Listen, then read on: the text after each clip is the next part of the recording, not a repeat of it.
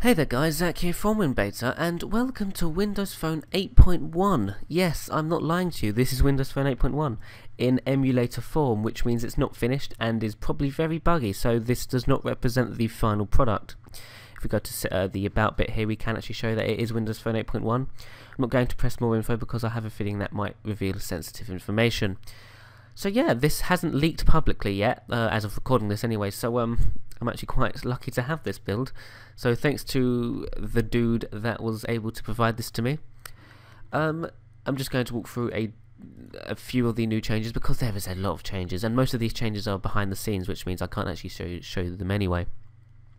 Getting started, if we open a few apps, so I can actually show you this. If we open Internet Explorer, just press on recommend. Also, it might be a tiny bit laggy simply because this is an emulator and things are great when it's emulating. So if we close them out and go into a bunch of different things, we go in there and press the back button, you can now swipe down on apps, so to close them, which is very handy and much easier than what it is currently, which just requires you to tap on the X. The X is still there, as you may have seen. I'm just going to open a couple more apps again because I want to try something. If we go up here to where are we? If we do that, we can actually add multiple apps. So if you come over here, multiple apps, multiple fingers. So if we go here, I want to test and see if we can. Actually, I should probably turn it off before we do that. So if we come here and turn this on, I just want to see if we can. No, that's not what I wanted. See if we can pull down at once. So yeah, it doesn't actually seem you can pull down two apps at once. Would have been nice if you could, but apparently not. There's a bunch of things missing in this build, which I probably should clear up now. There's no notification center, no Cortana, no swipe keyboard, and there's no ability to select multiple tiles when customizing. So they're rumored to be making an appearance in later builds. In the settings app, there's a bunch of new changes. There's now a new setting here called Project My Screen, which allows you to project your Windows Phone to a TV, monitor, or projector. Can't actually show you that because it's an emulator.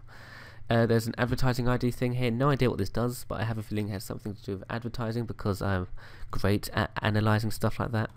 USB settings, which allow you to alter a bunch of different USB settings. So ask me before using USB data connection and notify me when I connect to a slower charger. That's a ton of things that you can change.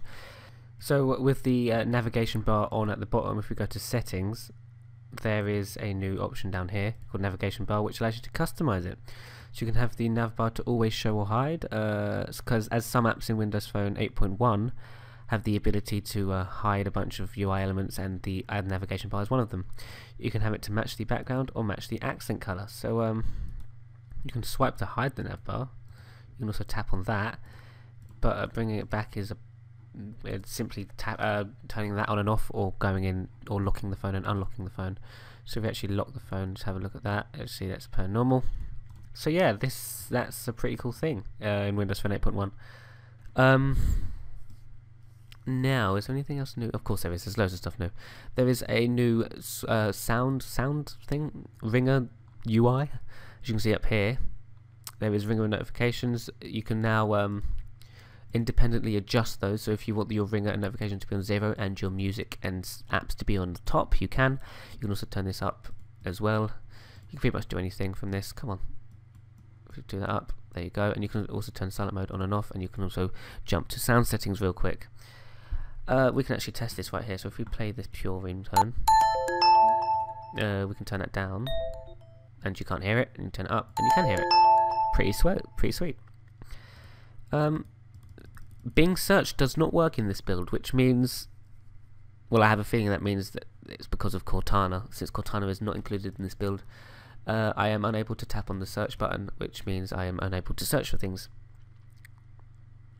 Bunch of these apps here are installed by default, so all the Bing apps, including Bing Health and Fitness and Bing Food and Drink, none of these apps actually work, so can't show you them, except Bing News. Bing News does work, and as you can see there, opening an app, it gives you a splash screen, which is very similar to that on Windows 8.1 on the computers and PCs and laptops and tablets. This is new as well, so Windows Phone 8.1 will sync your apps across multiple devices. As you can see here, the Bing News app, you can sync your settings from your tablet to your phone, which is great. However, I can't show you it because I cannot sign into a Microsoft account with an emulator. Calendar has been updated as well with a new UI, I believe. You see here, just have a quick glance at that. I'm not actually going to stay too long in here because I rarely use the calendar app anyway. As you can see here, there is a new battery power sense thing. Not entirely sure if this will stay on the start screen on the apps list. I highly doubt it. But yeah, it allows you to show the usage of apps and settings, and you can also turn battery saver on and off, much like you can in the current builds of Windows Phone 8.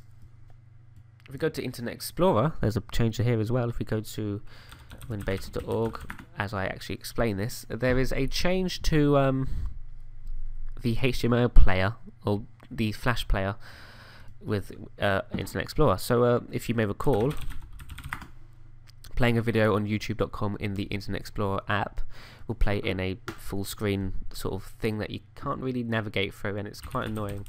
But if we play a video now, I can't bloody spell my name. Let's do that. I'm sure a video of mine will come up. Damn it! Typing on here is a pain, especially when using a keyboard. So let's just play that video.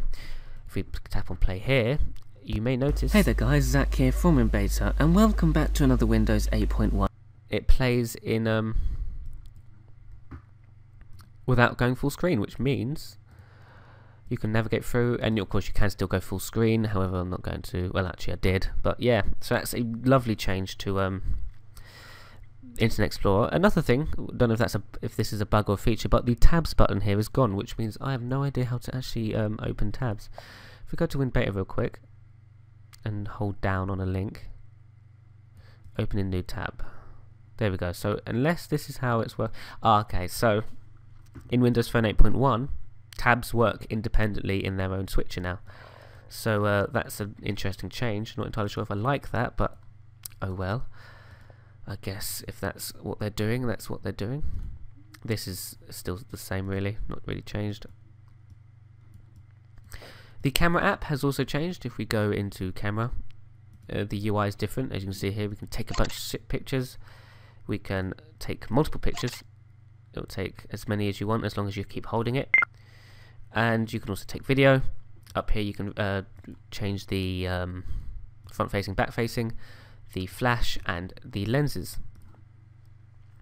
Now I'm not going to be able to show you everything new in Windows Phone 8.1 simply because this build doesn't include everything new, and as I think I said at the beginning already, that most of the changes are behind the scenes anyway.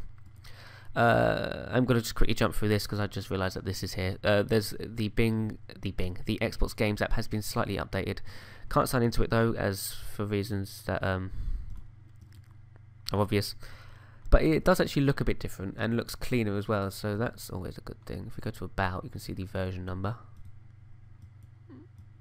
If we go into Settings, we can have a look at the Accounts options, and if you have a look here, I believe Facebook has been removed, which is interesting. Twitter's still there, and you've got iCloud, Google, Yahoo Mail, Exchange, and Microsoft account. You've got LinkedIn as well, but Facebook is gone. No idea why. That might make a return, might not. I'm hearing that Facebook is its own particular app now on Windows Phone. You cannot bake it into the People Hub. It's apparently Microsoft are working on an entirely different Facebook thing. Don't quote me on that. But yeah, that's what I've heard. Storage Sense is similar to the storage settings on today's Windows phones. But as you can see down here, you can store new apps on either the phone, or if I had an SD card installed, an SD card, which is fantastic because for Windows phones who have a small amount of space, such as the Nokia Lumia 5520, which has 8 GB, I believe, you are very limited for app space. And now with Windows Phone 8.1, you can install apps onto the SD card, so you can have a 64 GB SD card in an 8 GB phone and have a billion apps, and it'll be fantastic for everybody.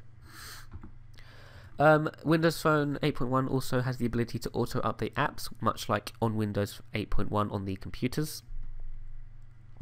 There's improved backup functionality, but I can't actually show you that, sadly. If I do a quick swipe from the top, no, it's not working. So like I said, the notification stuff is not available in this build, sadly. Anything else new?